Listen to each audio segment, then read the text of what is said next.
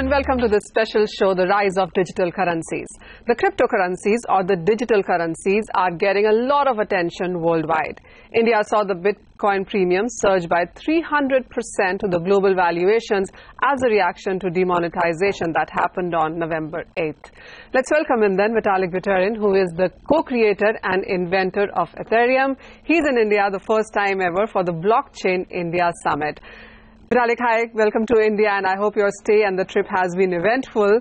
So how did Ethereum happen, and how did you go upon it, and how is it different from Bitcoin, really?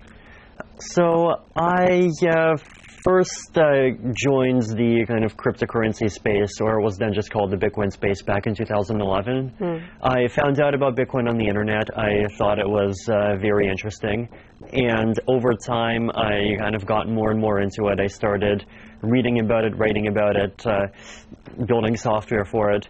About 2 years later, while I was in university, I realized that I was already spending like 30 or 40 hours a week on it, and so I dropped out, went into the space full time. And I spent quite a bit of time looking at all of the various projects that people were trying to do in what was back then the Bitcoin space.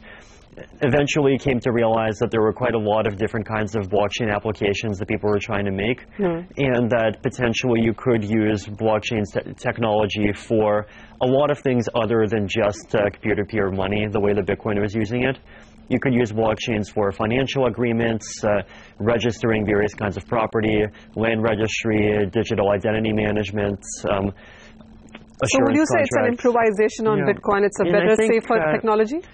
So the idea basically is, right, that you have Bitcoin, and Bitcoin is peer-to-peer cash, and then you have the technology, the blockchain, and the blockchain is necessary for making a peer-to-peer cash system that works. Basically, the blockchain solves a problem that's called a double spending problem, which is that if you try to make a peer-to-peer currency out of just messages being passed to each other over the internet, then I might have 50 rupees. Then I could send you those 50 rupees, but then I could not delete them, and I could send the exact same 50 rupees to someone else. Right? So I could turn 50 rupees into 100 rupees, and rupees would hyperinflate faster than Zimbabwe. So the idea of a blockchain is this kind of common shared record that keeps track of which coins have already been spent, at least in the case of Bitcoin. And in the case of Bitcoin, basically, if your coins have already been spent, then it shows up in the blockchain, and you can't send the second transaction anymore. I can also buy a fraction of this, or do I have to buy a full unit? No, so like in the Bitcoin software, the kind of smallest unit that the Bitcoin software recognizes is called a Satoshi, and there's 100 million Satoshis in what we call a Bitcoin. Oh, okay. So, what is the best way of getting into it? I mean, would you say that it's a program without any chance of a fraud, third-party interference, or is it about censorship? What is the best way to explain this? Right. So, moving on from Bitcoin to Ethereum, first of all. So, you have blockchain technology, right, and it solves these important problems for Bitcoin. And what I realized was that there were all of these other applications that potentially could really benefit from the properties that a blockchain has. Right. So in terms of what properties a blockchain has and what they are, decentralization, fault tolerance, reliability, security, I mean, definitely like resistance to kind of censorship, fraud, and interference. Also, just the fact that the system is global. So like with Bitcoin, for example, I can send money from Kyrgyzstan to Guatemala, and it happens just as quickly as sending money to my neighbor. Right. So the idea basically is that, with Ethereum, can we try and take those same benefits and make those benefits possible to be applied, not just in money, but like theoretically in anything. But Vitalik, what has been the acceptability around the world? Because we understand that US and China seem to have accepted it much faster, much better, Russia as well. The other countries, what's your feedback from there? It depends. I mean, we often think about like the US and China because they're fairly large and high-profile countries, and lots of things happen inside of them. But if you look at, regions like Europe, Southeast Asia, South America, in a lot of places, you have pockets where there is really a lot of attention, a lot of excitement. Then you have other places where there's not that much happening. And even like in the U.S., it's the same thing. You have lots of activity in San Francisco, lots of activity in New York, but if you go and look at like Detroit, not that much. Vitalik, how old are you? 22. Yeah, and how long have you been working on this? So I discovered Bitcoin for the first time back when I was 17, and then came up with the idea for Ethereum when I was 19, so 3 years ago. But, also talk to us about the reaction that you have seen coming from the economists, regulators, and policymakers, because they have been going back and forth on this. It's definitely mixed. I mean, especially over the last couple of years, I've actually been surprised to see that a lot of policymakers have actually been quite willing to accept blockchain technology. Now, with Bitcoin specifically, they tend to often be a bit more skeptical because the currency applications are the place where like some of the black market activities that they don't like are concentrated.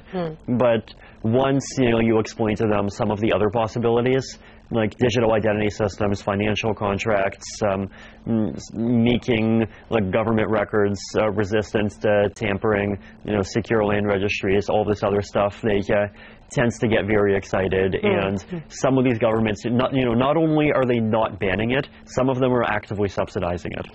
They are. Yeah. But what are the chances, since you are into it, you wrote it, and you are a co-founder, creator there, what are the chances of a misuse, or we've heard so many instances, read about it being hacked as well. So how safe is the technology? How would you put that? It's definitely early stage. I mean, there's also different layers of the technology, right? So like in the case of Ethereum, you would have the Ethereum core. And the Ethereum core has been, I would say, hardened very substantially over the last 4 or 5 months because of the attacks that we've gotten. And we've ended up rewriting a lot of the core code several times, and like I'm much more confident in it now than I was half a year ago. If you go up the stack, then one of the challenges that you have is just making sure that the code that people write actually is correct. Right? So one of the kind of sales pitches of blockchains is that you can have code that runs exactly as written, and you can't interfere with the way that the code is written. Now, if the code is written in a way that actually reflects the intentions of the people participating in it, then that's a wonderful thing. But if the code has some error in it, and that error makes it suddenly very easy for some hacker to just like steal the funds, then that's a different story, right? And it's actually a very challenging problem, right?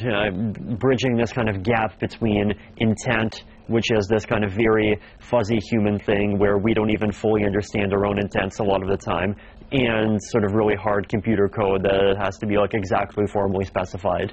And there are mathematicians, computer scientists, and a lot of other people have been coming up with a lot of tools over the past 10 or 20 years to try to help bridge the gap. But also, there's so many cryptocurrencies at this point in time, and we see some being added at one point or the other. Is there space enough around for all of them to coexist? Realistically, there are over 1,000 cryptocurrencies, but over 900 of them, they're basically just fairly boring clones of, Bitcoin or Ethereum, or clones of other clones of Bitcoin. So they just take some existing cryptocurrency, change a few parameters, and call it an innovation, right? And like back in 2012, 2013, this was something that could potentially create a new cryptocurrency that was still pretty valuable. And if you look at something like Litecoin, which is like one of these just simple parameter changes, it's still got a $150 million market cap. But the systems that people are creating now, like if you look at what's come out over the last year, it's very clear that in order for something new to emerge in 2016, it actually has to have a very substantial amount of new technical innovation behind it. Your point is very well taken, but on that note, we need to take a quick break. We are in conversation with Vitalik Buterin, and when we come back, we'll of course talk about on how India stands in this line of cryptocurrencies.